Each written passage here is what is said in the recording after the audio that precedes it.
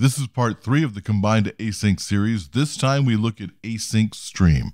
Our journey began with our standard SwiftUI setup where the controller or view model communicated changes using observable object, @published, and the combine mechanism. In part 1, we moved @published and combine to live within the view model and used an async sequence to communicate changes to our SwiftUI view. In part 2, we replaced combine and @published with the use of the notification center. This time, we're going to remove the notification center and use an ordinary property inside the view model and communicate the changes using an async sequence, in fact, a concrete case called an async stream. Let's begin with where we left off last time.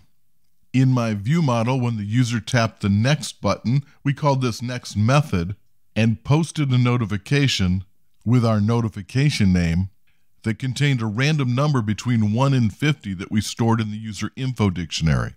On the receiving end, we listened for notifications with that same name, extracted the user info dictionary if it existed, and reached inside that user info dictionary to find our random number and verify that it was an int.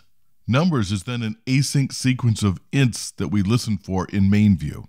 It seems a bit silly that we went to all that trouble of taking our random number and bundling it up inside a user info dictionary inside of a notification and then posted it to the notification center and then received that notification and went to all the trouble of reaching inside to get that random number. We'll begin by splitting numbers into 2 pieces. In the top part, we create the notification, and in the second, we transform it and extract the random number. So rename the top part notifications. In fact, no one needs to know about it. Let's make it private. The bottom part will use those notifications. And so numbers is our notifications, extract the user info dictionary, and then reach inside to get the value for number key. This is a simple refactoring and everything runs as before. But we're going to change the numbers part and we're going to make things much worse before we make them better. I want to introduce the idea of an async stream. You've worked with sequences for a long time in Swift. It's a very useful protocol. A sequence is a sequence of some type of element, and a sequence must have an associated iterator. And an iterator must have a next method that returns an optional element. This is how a for loop works. For in returns the next element until that next element is nil. Now, you just can't create a sequence. We create some concrete thing that conforms to sequence, for instance, an array. And you just can't create an array. Remember, every sequence has an element. We must create an array of something, for instance, an array of ints. You may not think of it that way because we tend to use this syntactic sugar to represent an array of ints. So in our non-async world, we have an array of ints that conforms to sequence, and so we can get the next element. What happens in the asynchronous world? In this case, we have a protocol called async sequence. It too requires an element. I've got to have an async sequence of some things. Instead of an iterator, we have an async iterator because we don't know when the next element will be available. And so in this case, we also have a next method, but the next method is async. Similar to the non-async case, we can't just create an async sequence. We have to create a concrete instance of an async sequence. Notifications was one example. A very useful example, sort of our equivalent of an array, is an async stream. You have to have an async stream of something, and in this case, we're going to have an async stream of ints. So just like an array, we're going to create an async stream, and now and then we add things to it and watch them float down the stream. How does this happen?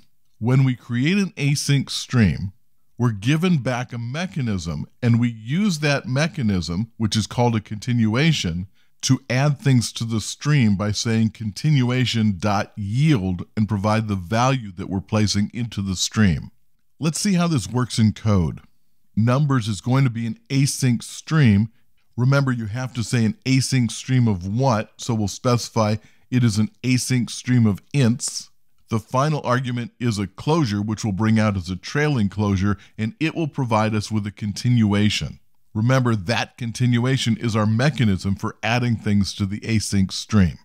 For now, we're going to use our notification center to get the elements that we'll add to the stream, and so we will for-await notification in our async sequence notifications. Because we use await, we have to put this inside of a task so that it's inside of some asynchronous context.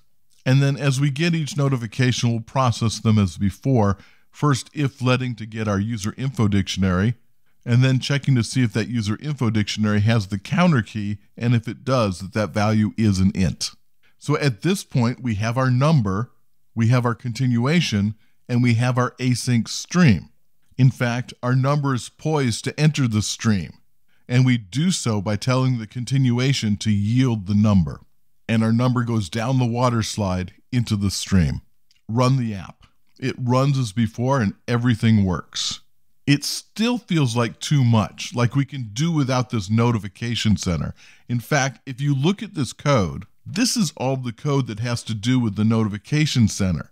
It would be nice if we could simplify all of this and remove the notification center. So let's rethink this. So let's start with numbers.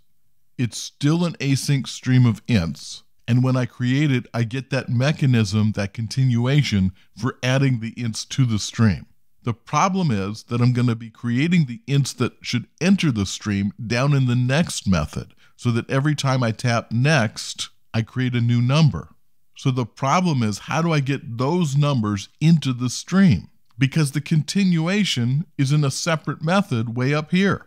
The solution is actually pretty straightforward. We create a property that will hold the continuation, and the only thing we do inside of numbers is set our property to the continuation that's provided when we create our async stream. And now in the next method, we can use this continuation, if it exists, of course, and yield will place our random integers into the async stream. Run the app. It runs as before, and now I've got simple communication between our support and our main view. No combine, no notification center, just this simple code. And Swift 5.9 includes an enhancement that will make this even nicer. I'll show you how in part 4 of this series after WWDC, where we'll also look at using observation, which is this Swift Evolution Proposal 395 that I've been mentioning, but that'll have to wait till after WWDC 23.